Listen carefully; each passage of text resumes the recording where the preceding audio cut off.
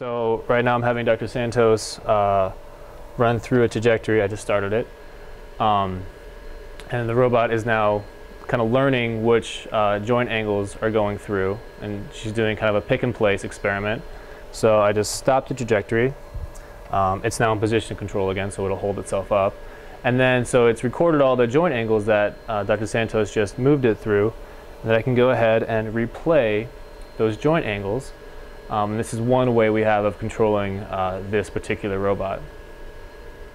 Well, we're interested in using human grasp as an inspiration for artificial grasp. The goal is to enable humans and machines that are built differently to bring these two together and have them work seamlessly with one another.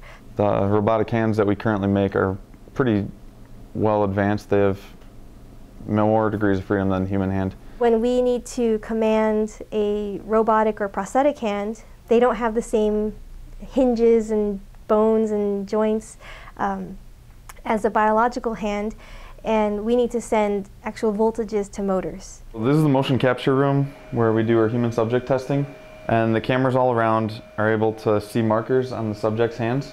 So we take volunteer informed consenting subjects and we collect motion capture data from their hands. We collect their fingertip force data, and sometimes we also even listen non-invasively to the muscles in the hand as they're performing different tasks. The point of capturing the algorithms would pretty much be to characterize the response that humans have in maintaining a grasp of an object.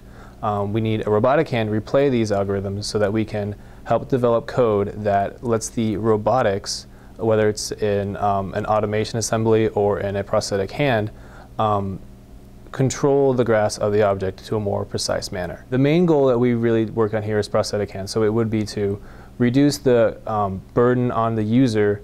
One of the things that I'm really interested in are the neuroprosthetic applications, but the applications are as broad as deep sea or deep space or the battlefield. Anywhere a human wants to manipulate their world using an artificial grasper.